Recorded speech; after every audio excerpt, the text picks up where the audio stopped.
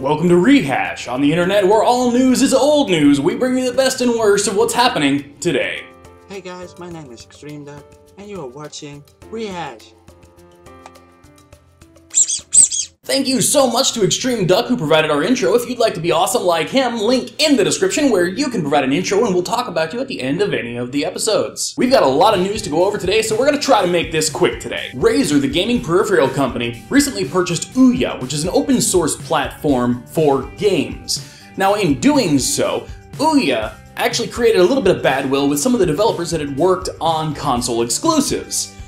Now there's actually a little bit of good news in that Razer has decided to make all of Ouya's debts good, which it didn't have to do. So good on you, Razer. Mojang or Mojang, depending on how you pronounce it, just released Minecraft 1.9, the very first snapshot. Now it's not the full 1.9, but it is the first peek that we're getting into it. So if you're a Minecraft player, be sure to check that out. This update has a lot to do with battle mechanics. So as you would probably imagine, it has a lot to do with, like, you know, cuddly stuffed animals and whatnot. On the heels of much success on Steam's platform that allows you to stream games from PC to PC or PC to TV, Microsoft has decided that they are going to do the same thing, allow you to play your PC games using the Xbox console. It's not really clear right now what kind of titles are going to come first. However, this is something that kind of excites me, even though I'm not a dirty console peasant. Let us know in the comment section down below how you feel about this. If you want to check out the full article of this or any of the stories, link in the description.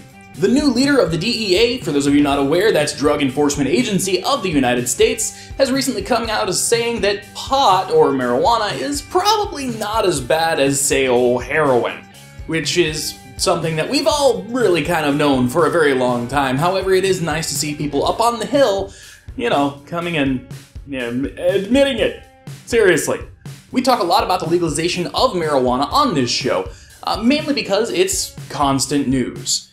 This is not to detract from anyone who has any actual problems. If you have a drug problem, please seek help. The developer of Five Nights at Freddy's recently spoke out against his haters, saying that he understands people not liking the games and that he understands that it's not for everybody, but hating on successful people for just being successful is a mark of someone who's not successful themselves, which is actually very true, I've found.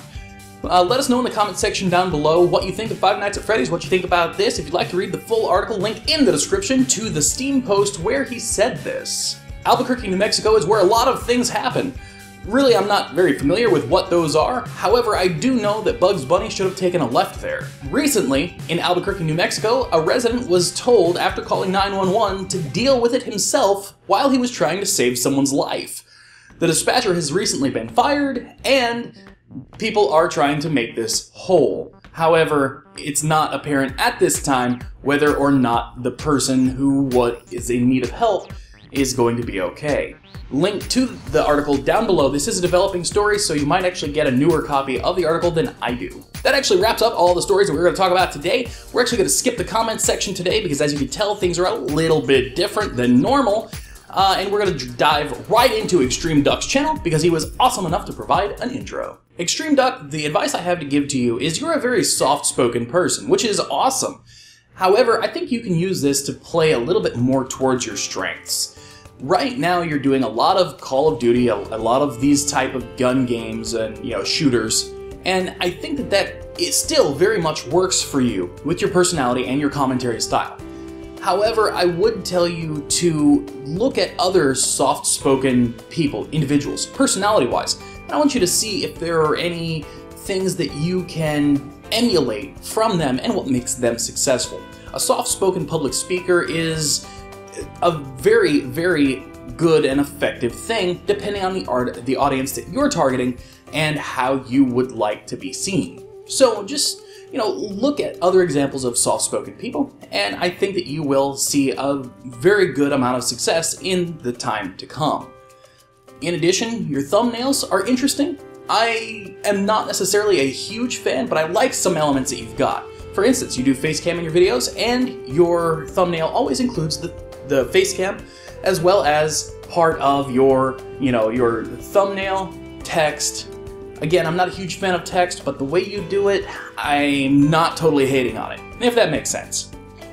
It would be nice to see a little bit more relevant text in your descriptions. Other than that, I think that given a little bit of time, a little bit of exposure, which I hope we provide you here today, you'll do fine. Link in the description if you'd like to check out his channel.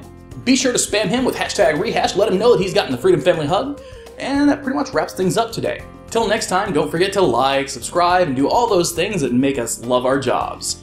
Be awesome to yourself and amazing to each other. Bye, Freedom Family. You know, I'm pretty sure people are going to mention that something's missing here. The hat. There we go. Everything in order.